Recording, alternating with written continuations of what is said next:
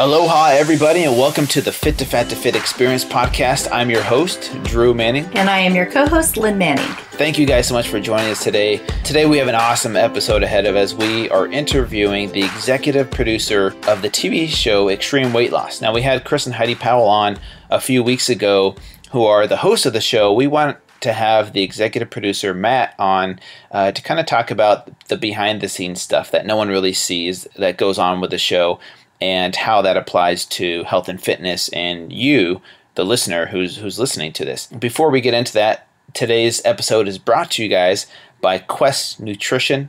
You guys know that we love Quest. They have the most amazing protein bars on the market. The taste is amazing. The macros are great. The high quality ingredients that we love in them. But also on top of that, you guys, they have protein chips. We love the protein powder as well. Is very, very tasty. Oh man, their chips, the salted vinegar. Sea salt and vinegar. Man, that one's my favorite. I like sour cream and onion. Our kids love them. That's the cool thing. Our kids are really obsessed with the barbecue. Our kids don't really know the difference between those and like real chips. Lay's potato chips. I know we're kind of crazy like that, the only chips we give them. Yep, and the protein powder is great too. You guys mixes really well. You guys know I love baking too. Their protein powder. Yep. That's what I use. And you guys know that I love my spinach shake. And all of their flavors taste great with the spinach shake, even their peanut butter flavor, which is awesome. It goes perfectly with that. So check them out, questnutrition.com, and let's go hang out with Matt. All right, Matt Osmus, thank you so much for joining us today on our podcast. It's a pleasure to have you. You bet. You bet. Yeah. Now, really quick, I have to ask this. Your last name is pronounced Osmus, not Asmus, right? It is. It's pronounced Osmus. Oh my gosh. I'm sure you get that all the time, right? Yeah. It was, there were plenty of jokes. So, hey, I get it. But yeah, it's Osmus. Actually, it's German. In German, there's actually a different letter. It looks like a uppercase B with like a long stem on it, which is sort of a long S sound, is my understanding. And so it was like A, then that letter, and then MUS in German. When they came to America, they just translated to ASSMUS. So anyways, my grandfather and father and myself have been blessed ever since. My son, I thought about changing it, but my dad always said it built character. Yeah, there you go, man. No, I love it, dude, and it's kind of funny, but I figured I'd throw that out there. But really quick, let me just introduce Matt to you guys. A lot of you are wondering, like, who's Matt Osmus? You know, we've had Chris and Heidi Powell on the show, some big names. Matt is the guy you don't really see on camera. He's the guy behind the camera. He's been the executive producer for a lot of TV shows. I'm going to go through this list here, Matt, and so feel free to talk about any of them. But obviously, most people know you most recently for your role in Extreme Weight Loss with Chris and Heidi Powell. Before that was the OCD Project, Hammer Time, The Biggest Loser even, right, on NBC. Did The Biggest Loser for a couple seasons. Beauty and the Geek, which actually, I don't remember if I watched it, but I remember what that was about. Wasn't that setting up some like beautiful model with some kind of like nerdy guys, right? It was 8 geeky guys and 8 beautiful girls in a house together, and they would team up into pairs of 2, and every week the girls would have to do like a challenge with computers, and the guys would have to model on a runway. So yeah, it was fun. That was a funny show, and kind of brought 2 people from very different worlds together. That's funny, man. I know. It's crazy what kind of shows are out there. You also were on Pimp My Ride 2004. Oh my gosh, are these really shows? Well, you were part of that. And then Fear Factor even. Yep. This is like back in the day, 2003, right? Yeah. And then this one I found interesting. Playboy, Who Wants to Be a Playboy Centerfold. That showed up on IMDb, which is, gosh. Yeah, I think that's, I was like on that for like one day. So I was a PA on that. That was a awakening to Hollywood for sure. I was in Hollywood for probably 6 months, and I got the call to go do that. So, anyways, this is like a PG show, people. Yes, I'm sure it's totally PG. It was too. That was for Fox. It was a bunch of girls trying out to be to model for Playboy, but. Yeah, that's funny. It was a trip, man. So I was just gonna say, when you're a production assistant, though, you don't get to pick and choose. They tell you, hey, you go here and do this show, right? Yeah, I was not. I mean, it sounds really exciting, and what I was really doing was just like transporting tapes back and forth. So But yeah, I think that it's one of the few shows that actually ends up on my IMDb, because if you don't manage your IMDb account, like it's just kind of whatever credits other people put on there go. Okay, gotcha. So yeah. Interesting. Well, kind of before we get started, I wanted to kind of preemphasize this interview. A lot of people might be thinking, why are we having an executive producer of reality television shows on our podcast? And that is an interesting question. But the truth is Drew and I have talked a lot about these shows. Of course, he's been on Extreme Weight Loss. We've had Chris and Heidi on, like you said. We've actually met people from The Biggest Loser. Because we're in the industry, we know so many former contestants that have been on that show. And because we're trainers, we actually get asked about those shows or the people's results, or why didn't I lose as much weight as somebody did on a television show all the time. I personally think that, The Biggest Loser and Extreme Weight Loss, these weight loss reality shows have really changed the industry. And we wanted to kind of focus on, they've changed it for the good, and they've kind of also maybe changed it for the bad. Of course, for the good, they've really inspired people. I specifically like how on Extreme Weight Loss, they really showcase a person's entire journey. The emotional, the mental, how they got there, the food addiction. They're showing all of it, which I think really resonates with people, showing a different side to not just, hey, let's eat right and exercise, showing the emotional side. On the negative side, I've heard people say things like, well, I watched The Biggest Loser and in a week they lost 20 pounds and I only lost 2. Mm-hmm. And sure. So it can create, unrealistic expectations. And that's why we were really excited to have Matt on the show with us. Yeah, we feel like you can give a different perspective, someone that's on the inside that kind of, you're the kind of the creator of the show. You put these stories together and you pick people for the show and things like that. And we kind of want to give people an inside scoop of what it looks like behind the scenes. And mostly today we are going to be talking about Extreme Weight Loss.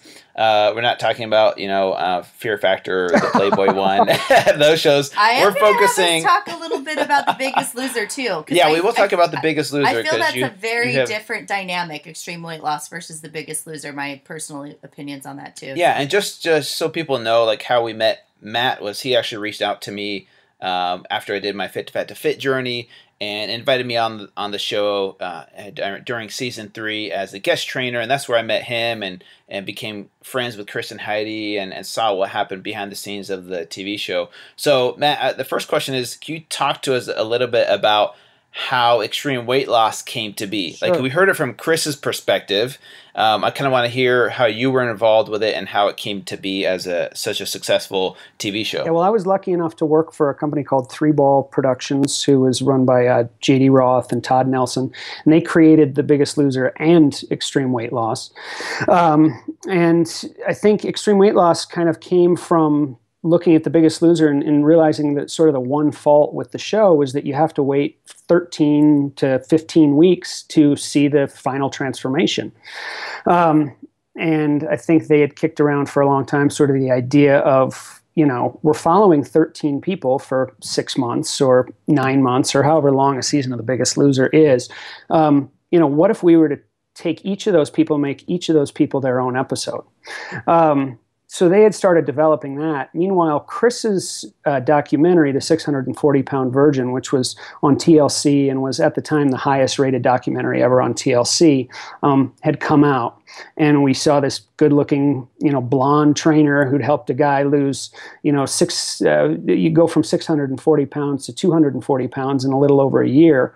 And I think they approached him and said, do you want to be a part of this? And they brought Chris on board. And then when they got me involved, they kind of looked at me and said, from a production standpoint, how could we make this happen? Like most reality shows are filmed in 3 to 6 months. This would be from the beginning of pre-production to the end of the edit. It would be, a year plus, however many months it took to prep it and however many months it took to edit it. So that's when I sat down with JD and we kind of came up with this idea of the 4 phases. So if you watch Extreme Weight Loss, everything's kind of divided into 4 phases. And that originally was a construct of the TV show. It wasn't really a weight loss concept. But Chris was smart enough to sort of find a way to say, all right, if I know that we're going to be filming with these people every 90 days, what expectations can we have for these people in 90 days? If they're truly super obese and they're, double their ideal body weight, we can assume that they have 50% of their weight to lose. And doctors, we consulted with all kinds of doctors, and sort of the resounding answer is that the most anyone can really lose in a given week is 2% of their current body weight.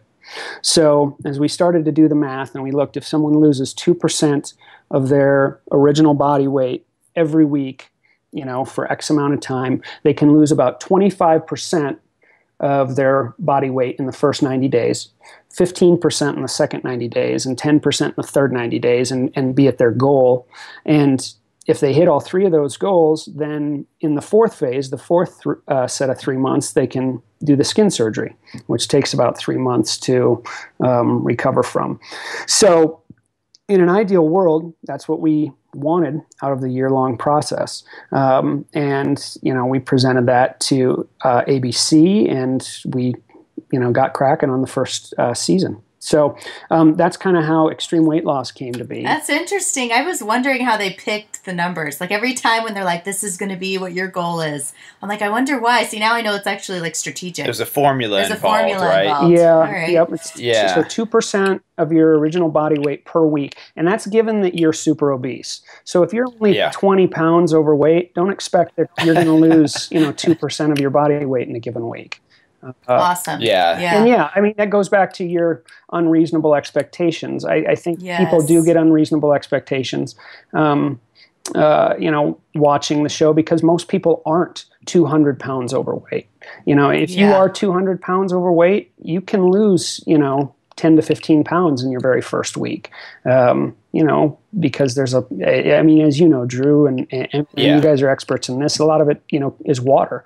But that's why, on Biggest Loser, there would always be they'd call it like the week 2 curse, where in week 2, every season I did of Biggest Loser, that was always the big story in the second episode, was that people would have these terrible numbers in the second week, and it's because they went so hard in the first week. Very interesting. I thought one of the things that you were talking about, I kind of want to ask extreme weight loss versus Biggest Loser, is I like that extreme weight loss does the skin surgery at the end, right? Because by the end, if you're losing 50% of your body weight, people ask me all the time, how do you, tighten up loose skin?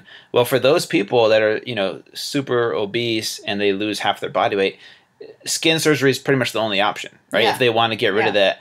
I think that's really cool you guys do that. Do you know why Biggest Loser does not do that at the end, or do they offer that? It's a fairness issue.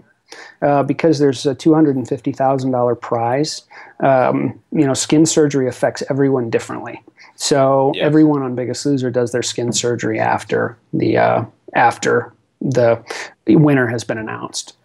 So okay, that's interesting. Yeah, because the people at the end of extreme weight loss aren't winning a cash prize at the end. No, they just get their lives back, and sometimes there'll be a bonus gift from Walmart or something like that. But the idea of extreme weight loss, in addition to following one person every episode, was always that it would be more of a real world transformation. It would be people in their homes and doing it mostly on their own. Like Chris, for a while was moving in for the first 90 days. Then, as he got stretched thinner and thinner and we were doing more and more episodes per year, we ended up doing, a 3-month boot camp just because it was the only way to get Chris any real FaceTime with the people. But still 9 months of their transformation is done at home. At home, yeah. And that's what I like about the formula of extreme weight loss. It is more realistic, in my opinion, where they're not on this camp where their meals are being cooked for them, or they're working out 7 hours a day. 7 hours a day. They still have to go to work. They have to get their kids to school. They have their normal lives, right? And that's what I like about extreme weight loss, is it seems to be more realistic in that sense. And I think that's why people can relate to it better, is because they're like, hey, these people are at home doing it, have the same schedule as I have, and they're able to do it. I mean, obviously. Do you guys give them any sort of guidance, though? Like, you need to work out X amount of hours a day, or Do you guys give them a specific guidance for extreme weight loss? I don't. I'm a TV producer, but Chris and Heidi are very involved and have a very, very strict plan and a very individualized plan for each person. Like they really are, the real deal. I mean, they don't just show up for camera. They, are on the phone with these people all hours of the night when they had a bad weigh-in, trying to dissect, if they've eaten too many carbs or not drank enough water, or, it's troubleshooting. So I was working with Bruce Pitcher just very briefly, right, when he was after his first 90 days, and seeing how involved Chris and Heidi were. Like Heidi was texting me every day, like, because we were training for a little bit, and then he had a concussion issue, and so she was like checking in every single day. I'm like, wow, she has so much going on in her life, but she's still so invested in each of the people's success. Mm-hmm. And so I think that's really, like you said, they have a great track record because of that. The next question, Matt, is people ask me this all the time, like how do I get on the show? Like, can you help me? I'm like, look, I have no connections. But I know people are like, can you guys hook me up with that? We're like, I thought, can you reach out to Chris and have him pick me? I'm like, I don't think that's how it works. I don't even think Chris and Heidi necessarily pick the people. Yeah, but can you kind of touch on the process that these clients have to go through to actually be picked for the TV show? Yeah, Chris and Heidi do have a very big role in picking the people. I wish we could pick everybody that applies. A lot of people I find think they need the show and they really don't. Again, it's the people who are, 20 to 50 pounds overweight. Like we're really looking for the people that are sort of at their last resort. And, I think the best advice I've given people in the past who've sent in an audition tape or gone to an open casting call is, you have to sort of brand yourself. You have to set yourself apart. Are you the gay firefighter, or are you, the woman who just lost her child? Or, there's unfortunately, we are making a TV show, and every TV show right now is 2 hours long, and you have to sort of be able to hold 2 hours. With your story. And then beyond that, we do quite a casting process, as compared to Biggest Loser, that was, a couple days of in-person interviews for the finalists. We do an almost 2-week-long casting process for the finalists on extreme weight loss. Because once they're on the show, they're with us for a year. It's not like if the person becomes difficult or they decide they don't want to lose weight anymore, they just get eliminated. They are in it, and we have to make sure. It's almost, I've talked to the cast, I've compared it to the NFL Combine. It's like you're about to give somebody $1 million contract, and you're expecting them to perform for your team, and so you're not just going to spend one day interviewing them and then make your decisions. So we have people out, and we actually watch them in workouts, and we watch to see what they're eating as they're going in and out of the hotel. And we, have them do psych tests and behavioral profiles and things like that. So, and as this series went on, I feel like we got better and better at really picking the people who were ready to do it, and ready to do it, whether they got picked for the show or not. So that was always kind of a key. And then, of course, Chris and Heidi have to want the person too. So it usually comes down to, the people they want in the end. Interesting. So that's what I was going to ask, is how are they involved with the process? Like they are given the 50 profiles, like on a document, or like that with pictures, or do they get to meet them in person and say, yes, this person, no, that person? How are they, what's the process for them? They'll actually meet the people. And, get to know them and see who they have connections with.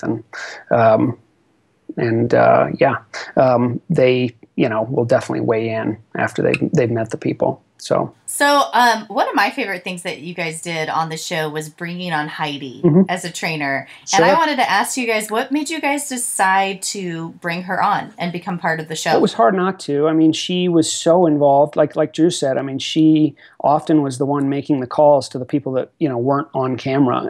Chris was so busy filming the show that, he'd get home and he'd be on the phone till 1 or 2 o'clock in the morning trying to handle phone calls. So Heidi, I think halfway through the first season started handling a lot of the troubleshooting phone calls, and got to the point where she was just too involved not to acknowledge her on camera.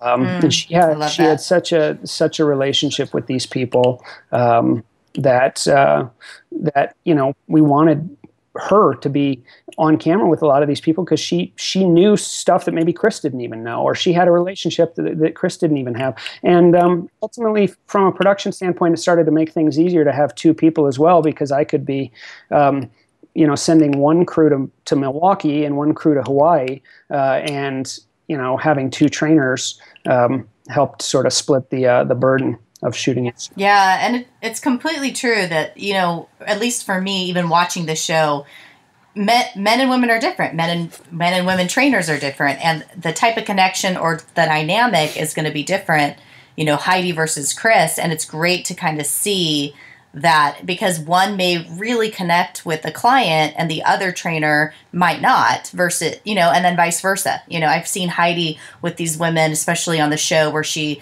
kind of opened up about her eating disorder, and they really bonded over that. And it just made me think, this woman's going to make more improvements and do better because she has Heidi there that's been through the same situation and that can really connect with her on that level. Yep. And as a team, it's like they both play different roles too. Chris can be the nice guy often, and Heidi can sort of be the tough love.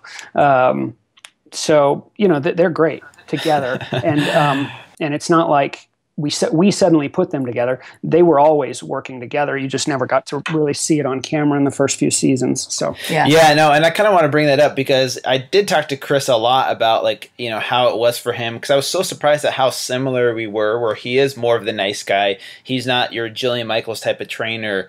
Do you feel like you've had to push him in some situations to be like, hey, Chris, man, you got to toughen up, or you got to, cuss a little or something like that?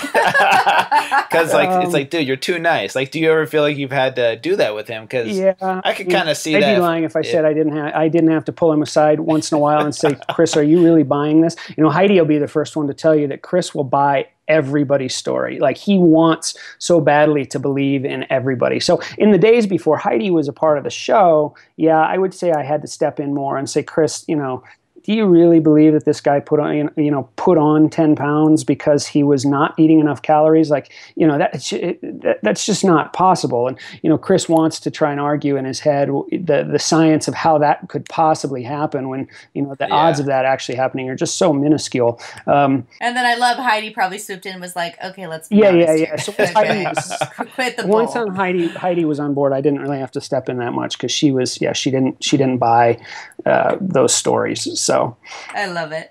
That's funny. No, and that's cool. Everybody loves Chris, but that's what people like about him, is because what you see on camera is kind of how he is in real life. He's really down to earth, easygoing guy. He'll talk to you for hours. I remember him telling me like, hey, sometimes Heidi or Matt have to pull me away from people because I'll talk to them for hours, wherein you guys are trying to keep them on schedule, for example.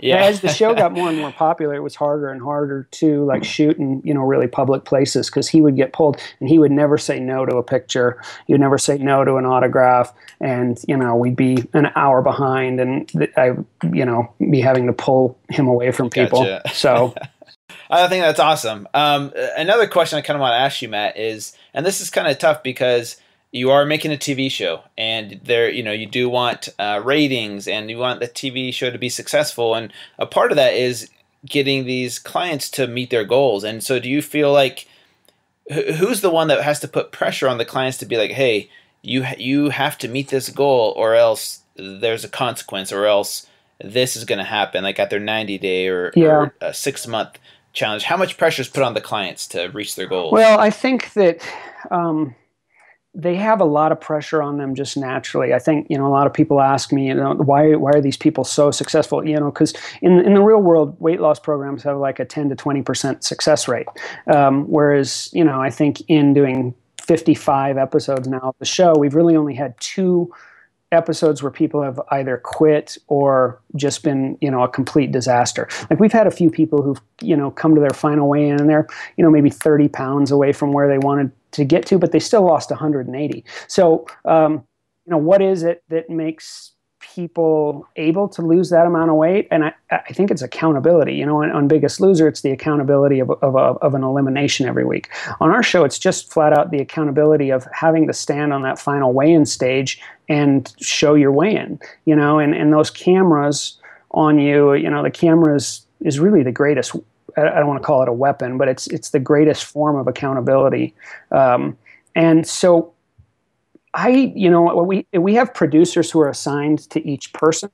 And my producers will occasionally get on people's case for, you know, being far off their goals. But honestly, as a producer, like, I'm fine with people missing their goals because there's a story behind that, you know, and what is the story behind that? And, you know, not hitting your goals, that's a part of life. And that's, you know, something that people at home are going to be able to relate to. The challenge is always to get people to admit really what they did, because people always want to, you know, either say they didn't do anything wrong or they were doing everything too right. That's what we'll get more often than not. It's like, oh, I was just working out too hard, and so I think I'm swelling, or I wasn't, you know, I wasn't eating I wasn't eating enough calories, and that's why my body's holding on to this weight. And, well, scientifically, you can maybe gain a little weight from swelling, or you can, you know, not lose weight because you're starving yourself in a, you know, a 90-day period. You're not going to lose weight, or you're not going to gain weight. So that was always the challenge. And really, you know, we always wanted the best for these people. We wanted these people, you know, every episode we wanted them to look like heroes, because, you know, if they're heroes, that inspires people at home to be heroes themselves. Yeah. And I kind of want to touch on that, is the accountability, because this is one thing I preach to people is to be accountable. And they think, well, if I had cameras on me all the time and if I was on TV, then I would lose the weight. But they feel like, oh, well, I don't have that, so, you know, I'm never going to be able to lose weight. But the truth is the opposite of that. You can be accountable to other people. You don't need it to be on a TV show to lose the weight. Mm-hmm. One person that comes to mind is Josh Steele, right, who wasn't picked for the show but ended up losing a ton of weight, even though he didn't get picked for the show. And it's one thing we preach to people, is you have to be accountable to somebody else. No matter who you are, you're going to lose motivation along the way, and it's going to be a struggle. But if you can find someone to be accountable to and have a support system, that's what's going to help you maintain a healthy lifestyle over time. And we're going to talk about this in a little bit, talking about after the show. But really quickly, I want to ask you, on the show, the clients, obviously Chris isn't there every single day to work them out. They are assigned a local trainer, right? Yep. Can we talk about that? Yeah, they usually have a local trainer that Chris has handpicked, or Heidi has handpicked. And you know, one thing you don't see on the show is that the group of people who make up a season of the show, they all get to be friends, because they all come out for boot camp together, and they all come out for their 9-month weigh-ins and their skin surgeries together, and they develop a really tight bond. And as much as each person wants to perform and hit their goals for Chris and Heidi, they also want to hit their goals for the other cast members in the group.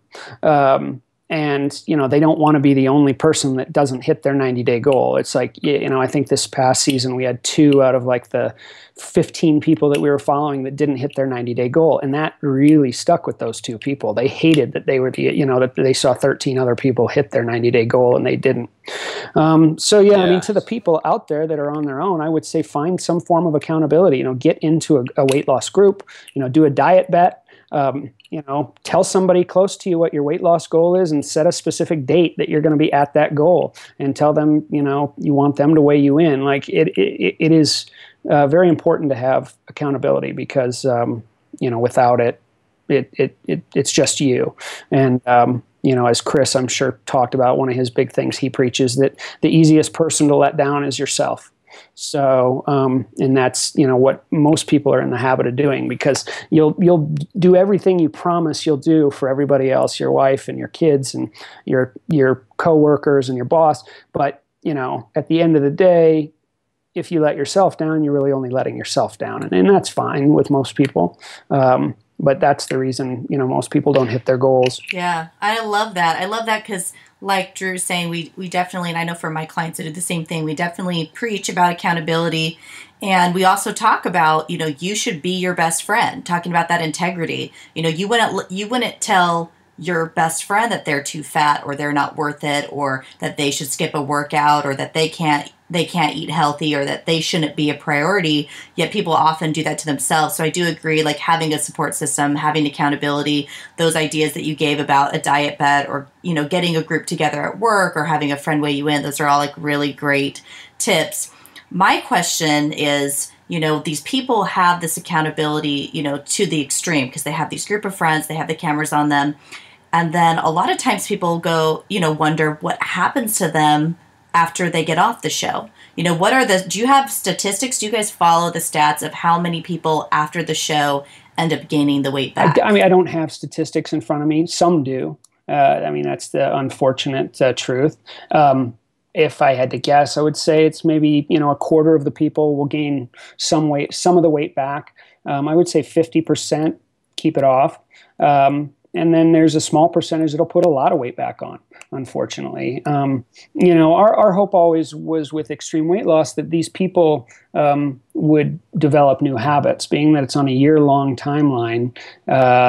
You should be able to sort of change your behavior in that amount of time. And that after a year, if you still, were in your bad habits, then, it was going to take more help than we could really give.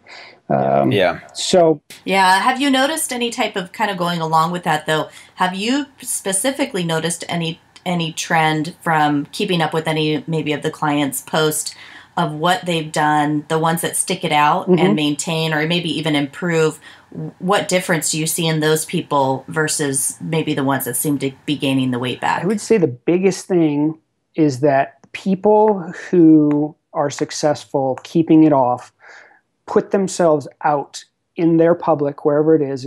If they're from a small town, it's their small town. If it's in a city, it's at their gym or at their office. But they put themselves out as the guy or the girl from extreme weight loss. And, they take speaking engagements and they mentor people at their local gym and they, work at destination boot camp like Bruce and Bob are doing. They intentionally, whether it's becomes a new career for them or not.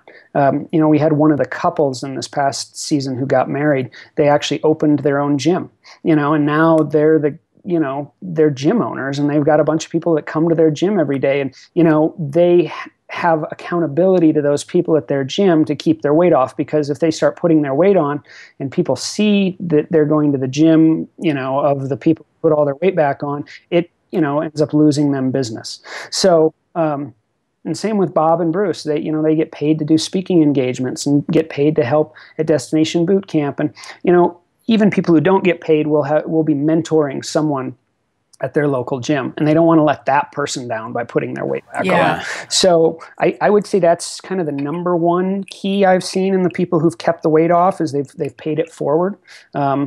And, we think of paying it forward as kind of helping someone else, but in actuality, it's helping, the person who's helping just as much as. Yeah, I've kind of noticed that observing people both from Extreme Weight Loss and The Biggest Losers. I start following them on social media, and the ones that I've known to keep the weight off and maintaining that weight loss are the ones that keep posting about, hey, I'm at the gym working out. Here's my lunch today. And they're out there in the public eye, staying accountable to their followers, because after being seen on TV, they get a flood of people that reach out to them and say, you're my inspiration, and they relate to them and they look to them as their Chris Powell, like, hey, what do we do? And so they're looking at them for direction. And the ones that keep posting to their followers and maintain that social media brand that they've created, I've noticed those are the ones that keep the weight off versus the ones that after a while kind of go into hiding and stop posting as much. Those are the ones that tend to end up gaining the weight back. And that's just from my own observation of following people on both Extreme Weight Loss and The Biggest Loser after they have their episode. Well, if you're from, say, Lovell, Wyoming, it's a town of 200 people, and you go into the restaurant and you're the girl from Extreme Weight Loss, it's hard to be invisible in that scenario. Everybody's going to come by and they're going to look and see what you're ordering and how much ketchup you're putting on it, and that is a form of accountability. So, you Yeah. know, continuing to be the person that they were when they were on the show, I think is the biggest key to keeping the weight. What is there anything like? What's the process after the show's complete? Are you guys like, hey, thanks, see you later, or is there some kind of transition program where I don't know if there's some kind of some kind of process that they follow after the show to kind of push them in the right direction? Yeah. There is not an official process of any kind, and often we're stretched thin as as producers, and as Chris and Heidi, definitely keep in touch with the people, but they've got a whole new group of 13 people to work with. Every year when we're shooting the final weigh-ins, we have usually just cast or are about to pick a whole new group of 13 people. So. Or 15 people, or however many it ends up being in a given season. So, again, I go back to the fact that they've now been doing this healthy lifestyle for a year, and the hope is that they can continue it. They don't need like an official program, because they should know the program at that point and be able to do it on their own. And again, because they've been doing it on their own for 9 months. Biggest Loser had more program in place for people when they went home, because they were on a ranch, for the whole time they were losing weight. So there was more need for a transitional program in that scenario. Yeah. No, I was just curious to see if there was, but it sounds like there's a lot of opportunities for people if they are willing to seize those opportunities, as far as, hey, I want to get certified as a trainer. I want to open up my gym. I want to start doing speaking engagements. I want to work with Extreme Weight Loss at their destination boot camp, or I've hired several of our former success stories, because if you've lost 200 pounds, that's a huge, huge accomplishment. Like, all I do is produce a TV show. Like, I bow down to you if you've lost 200 pounds. And, that's impressive. And people are going to be impressed by it, and they're going to want to know how you did it. And they're going to want to, even if you're not speaking to a group of people looking to lose weight, you can be an inspirational speaker to a football team, or to, a group of coworkers, or, Bob and Bruce do speaking engagements all the time. And, for everything from, fitness expositions to, the National Dairy Council, and, the local high school and things like that. So people want to hear a success story. Okay, one last question that I had, and it's kind of a personal one, but it's just interesting to me to see like the people behind the show, the production crew. They see these people go through these amazing transformations, which I'm sure is inspiring to so many people. Do you ever feel like you become numb to it? Like, oh, this is just another person. They're going to lose the weight. And do you feel like you've become numb to it? Or do you feel like every once in a while you still get inspired to be like, hey, I need to eat healthier, I need to work out more, like on a personal level. Yeah. How is that for you, seeing these amazing transformations behind the scenes? And is it inspirational, or do you become numb to it sometimes? I mean, I'm just lucky to be a part of it. I went to a viewing party of someone who was on this season of the show recently, and they live in my hometown, so it was one of the first times I've ever kind of gone to a viewing party, and just looking around, there's hundreds of people in this room watching the show, and they're just all crying, and they all come up to her afterwards and are telling her, you've inspired me to reach back out to my mom and reach back out to my family, or you've inspired me to, try and fix my marriage. That's what gets me excited. So sometimes, even when I may not be thrilled with this person's particular story because it doesn't really speak to me as an individual, I know that there's going to be people out there who are watching, and it's going to inspire them to do something better with their life. And so that never gets old. Does it inspire us to eat better? I wish. That's kind of our production crew. I think it's one of the dark secrets of weight loss shows is that a lot of people will sit at home and watch the show and think, well, at least I'm not that fat.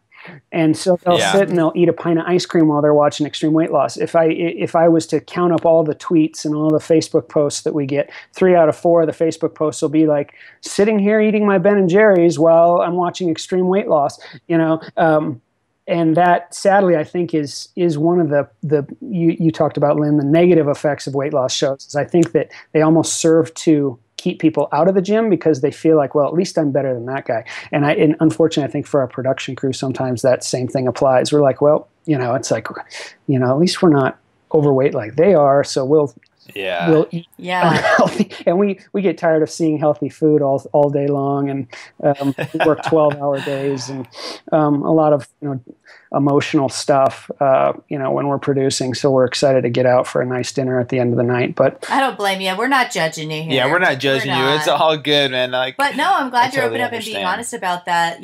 Kind of my last, before we do our fun lightning round that you don't know about, but my last question before that, it's kind of a question, more of a statement, kind of wrapping it up the same way we started. My biggest thing is I feel like these shows have done a lot of good. They really have. They've really inspired people. They've brought out about food addiction. They've brought out about sad, emotional situations that have really kind of caused people to turn to food. And they've really inspired people. So for me, at least as a trainer, when I talk to people, and often these shows come up, I usually say, this is what I usually say. And then my question is more, would you add to this? I usually say, yes, you can glean a lot of inspiring information from these shows. Connect to it. Realize that it is is very emotional. Maybe write down emotionally what's stopping you, or the problems or troubles you need to overcome so that you can really move on from your addiction or your food addiction. And then the other thing I tell them is, hey, it's really unrealistic for the most part. Usually I do tell them extreme weight loss is a much better gauge because it is over a longer period of time, and because because the clients at one point do go home, and they have trainers, but so could anyone else at home. They're still living at home. They still have their jobs. They still have their family. But it's unrealistic to think that without all of that extra help and without all the cameras that you're going to maybe lose as much weight. Whereas shows as The Biggest Loser, I know that I probably shouldn't say this on a live podcast, but I've heard that sometimes numbers were fudged. They'd say, hey, this is the week weigh-in, and really it's like day 14 or 18, and they're saying it's their 1 week weigh-in. So what you see on television is not always as it appears. So that's what I tell my clients as far as these shows go. Is there anything that you would add to that? I think the thing about these weight loss shows, and I'll steal a story from my boss and mentor, J.D. Roth, who created the shows, is, it's brought weight issues to the forefront. 10 years ago, people weren't talking about obesity, even though, stats weren't that much worse than they are today. People were, 1 out of 2 people were obese. But, when they first started trying to produce Biggest Loser, he tells the story of reaching out to a restaurant, and they wanted to shoot a scene in a restaurant. And they couldn't find a single restaurant in the whole city of LA to shoot at. Nobody wanted anything to do with a show about fat people. And in season 5 of The Biggest Loser, they're sitting down at the White House with Michelle Obama's personal chef. And that's what, a show like Biggest Loser did for the conversation. It brought obesity to the forefront. And people started to realize that, these are real people, and these are real people who are hurting. And I think the other big thing that, we as TV producers realized is that there's emotional issues behind this. When we first partnered with the Anschutz Health and Wellness Center, we had the best doctors in the whole country at obesity research and weight loss issues. And they even said, we didn't realize until you guys brought these people into us, how much of weight loss is tied into the emotional. And the psychological, and it's really confronting those issues, and how food is a tool to push down those feelings and those painful moments from people's past. And I think to that end, these weight loss shows are great. Are there unrealistic expectations? Yes, because I don't think most people can give up their entire life to lose weight for even 1 week. And when you've got the best trainers in the world, the best nutrition and health facility in the world, and do you have that? No. And are you 250 pounds overweight? Probably not. You're probably more 20 to 30 pounds overweight. So losing 20 pounds in a week just isn't going to happen. But should that keep you from trying? I hope not. Yeah. Yeah. Now that's really powerful. And that's one thing, just to close up, I learned from my Fit to Fat to Fit journey was, when I purposely gained 75 pounds in 6 months, I thought it was just going to be a physical transformation. Like I would get fat, I would get man boobs and a big gut. But the biggest thing I took away was this is so much more mental and emotional than I ever imagined. And that's why I couldn't connect with my clients, is because I didn't understand that mental and emotional side until I did what I did. And so it definitely taught me a lot more of what people go through. I don't pretend to know exactly what it's like, but I can honestly say I have a better understanding versus before. And that's one of the, that's why I have no regrets of doing what I did, because I can finally connect with people a lot better on that mental and emotional level, having done what I did. There was just a recent article published in the LA Times talking about how the biggest thing people that are obese struggle with isn't the physical side, it's the mental and emotional side. Mm-hmm.